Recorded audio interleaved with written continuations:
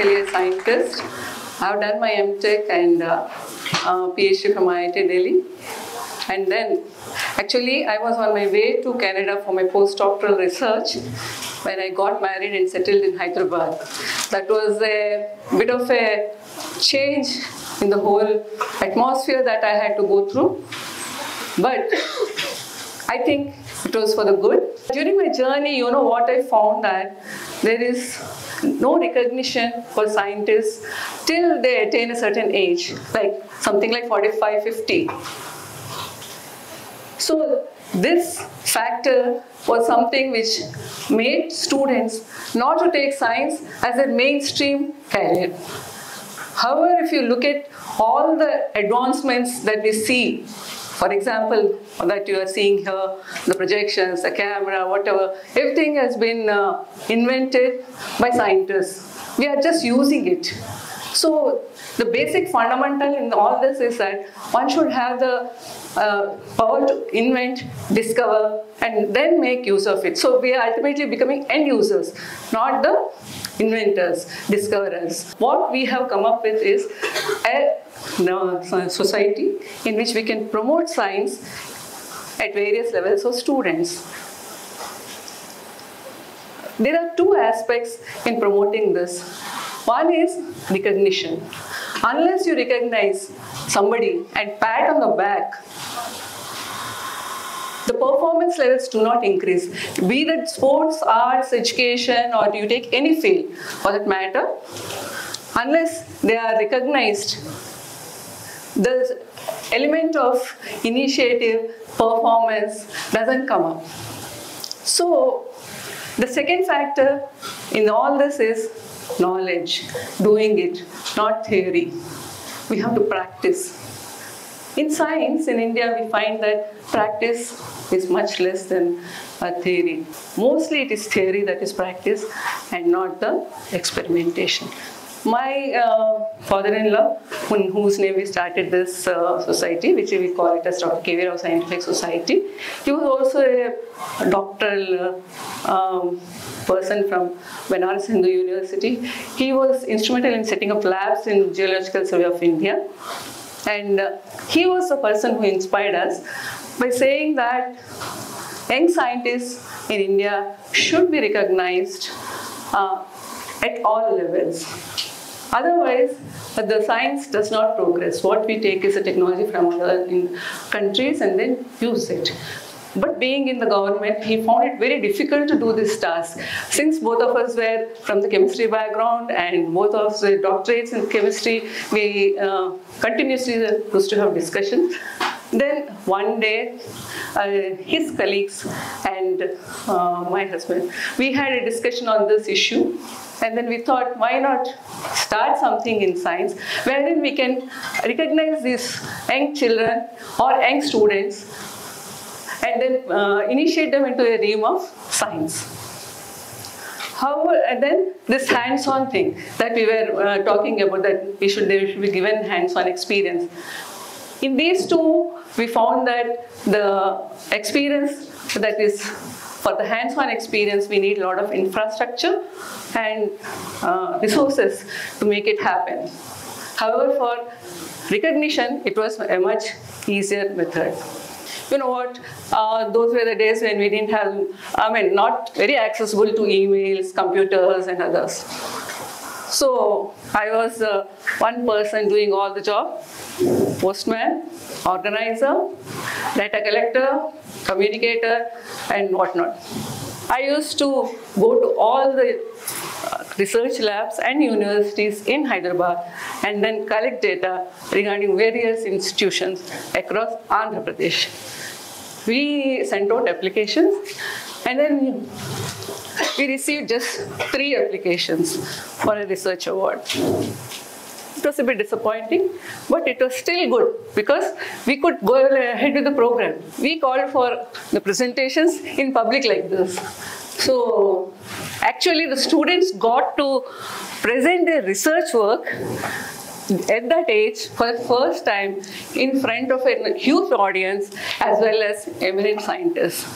it was like they were quite excited about it, because generally in science, they interact only in their own community or in their own institutions. But this was one forum which they got where they could stand here and address the audience. And believe me, of the three whom they thought had the least communication skills was given the award, because his work was the best than the other two. And of course, the program was over. We all went back. We were happy. We concluded in a fantastic manner. We had good audience. But 2 weeks later, we got a message from this fellow. His name is Reddy from Indian Institute of Chemical Technology. When he reached his hometown with his award, the whole hometown turned up to welcome him and took him out in procession. So when this was like something which he has never imagined in his life, that he could do something like this. He was from a remote village in Andhra Pradesh, basically. So this was the thing that we were looking for, encouraging. So the second thing that he wrote was that because of this, he applied for a postdoc, he got a postdoc, and then right now he's working in a company called BioCrest in Iowa, USA. The same fellow, he came back in 2017 to another function of ours. He stood there, he accepted our invitation, came to our function, and then he said, which was what actually inspired us to go ahead all these years, this was like a Nobel Prize for me. And I still consider this the best prize in my life. See, there was no recognition at that age of below 30. So this was something which spurred one boy from a village to go forward in life. Like this, we have a number of stories over the years. However, like as we go ahead, we realize that we should tap them in. We had one of the doctors, scientists, Dr. Dinesh. He was from National Institute of Nutrition. He came forward and said, oh, okay, this is all fine. You are recognizing people at that level and allowing them to take up a career in science. But what about the young children? How do you incite them to take up science? Okay, that was when we thought, let us go ahead and address the school children. But that's an ocean, right?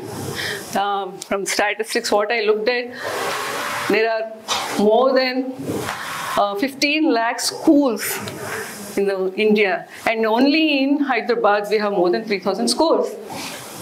So how do we address this problem? So we tied up with a couple of government agencies to start work on that. This particular government agency, Andhra Pradesh Council of Science and Technology, it actually encourages schools in districts, government schools in districts, to come up with various ideas for presentation. So we've tied up with them, and what do you notice? Here you are all sitting in a nice AC room, but those boys or students were from villages. They did not even have slippers to wear, nor did they know a word of English. But they were there to present their case. So the mandate of our society there was to encourage them to come out with their ideas and without any discrimination. Once we could identify those, we took a step ahead and we thought we should at least provide some basic systems to them, and we started some scholarships for them. Down the line, like as we were going ahead, we encompassed many more events because this is not the ultimate way to go ahead. So we went ahead with quiz to tap the brightest of the minds.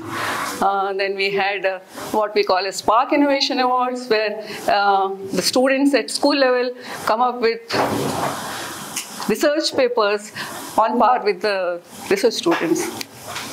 Then we wanted to check the creativity, so we came up with the SMART Awards. SMART here means science meets art. So you are supposed to express your ideas in terms of art. As we are going ahead with all this, we say, like I mentioned earlier, we were in chemistry. So everyone had this thought that why we were stuck to chemistry. because that was my expert area, so we were there. Initially, all these students, particularly the scientists, had a very suspicious nature of why we were going ahead with this kind of thought of encouraging the students, whether it was something commercial, something in it for us to grow, take from them. But then over a period of years, the students started having trust in us. They started, feel the credibility of the awards, because we used to have a judges panel, which is unbiased, and there was no preferences. The way they were saying, no language barrier, even at research level, no affiliations were considered. It was the capability of the student. So that is how our judges panel work. Slowly and steadily, the scientific community also started recognizing our effort. And the great thing about this is, none of the scientists who have ever interacted with us has we had any chance to give any remuneration to them. They all come voluntarily and then spend the day, because their contention is that when they come here, they also learn from these students. So this is how we formed a base of awarding the students. Over a period of times, we included physics, biology, mathematics, and try to get judges, because now the scientists started believing in our intentions of selecting students. At this juncture, when we started with one award, now we have almost 40 awards which we give annually.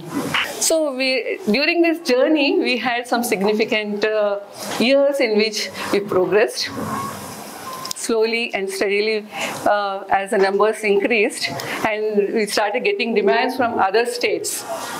So 2015 was a very important year for us. It was a year when Andhra Pradesh got split into Telangana and Andhra. So we took this opportunity to spread south, and all south states were taken into our fold, and students from all the south states started coming. Each of our programs we conducted throughout Andhra Pradesh, and that was the year which was the 95th birth anniversary of Dr. K.V. Rao. Our efforts were recognized by the Postal Department also, and a special cover was released in his name. We were just talking about these awards right now. So as we are going forward, now we had to think of mentoring.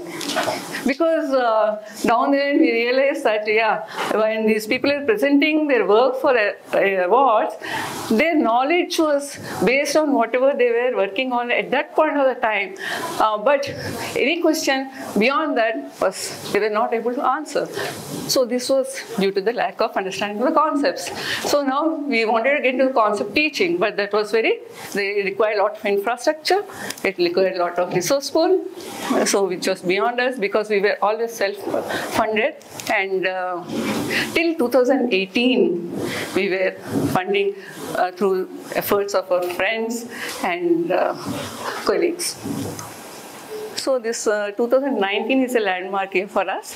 We got funding from two big sources. One was Electronic Arts, which is a gaming company. As part of their CSR, they offered to set up a lab in our office. So we came up with what we call as Science Innovation Center. And then we got another funding for setting up a mobile science lab. Unfortunately, both funds came in the year 2020, January. Now COVID struck and everything stopped. No students, labs are closed. Fund is there in our account, but we cannot use it. Without fund and without students, it looked like a big failure for us. But thankfully, as and when the COVID abated, we completed our infrastructure and we are ready for both the facilities by 2022 April. And believe me, the moment we started giving our service to the students, in the last 1 year, we could cater to 6,000 students, both in our lab and the mobile. These two are based on concept learning, wherein what we do is we develop our own kits to teach any concept. For example, you take sound, electricity, or magnetism, or whatever it is. So the kit contains some 10 to 15 experiments right from 7th class to 10th class. And depending on the requirement of the school, we just allow them to use it and learn. This is not the only method that we use. Now, to improve that concept learning, we add games. We have other, what we call as puzzles, quizzes, added to all these things. So what you generally learn in a class in 3-4 days can be learned in one single day. That too, an 8th class person can learn what a 10th class person can learn at the same time together. So this is what our concept kit contains, and we are able to generate interest in that. Of course, the buses and innovation labs are not restricted to government schools, because from the statistics, we find that government schools get adequate funding and elite schools have adequate fund. But these are the lower private schools in which most of our middle class families send their children. These are the people who require support, because these schools do not have adequate funding and there are no labs. So this is what is the success story of this concept learning. Today, see, all these awards and all which we give, why they actually have reached this credibility factor is that the support that we get from the scientists. And our awardees, in these 23 years, all those awardees who are below 30 years have grown to be about 50 years, and they are placed in various reputed institutions. So these people, more than 80% of these awardees are with us, and then they support in our various activities. So that gives a credibility to the awards as well as this concept teaching. Science has a great potential in India, so I hope you will start enjoying science and look at it as a fun. Thank you so much.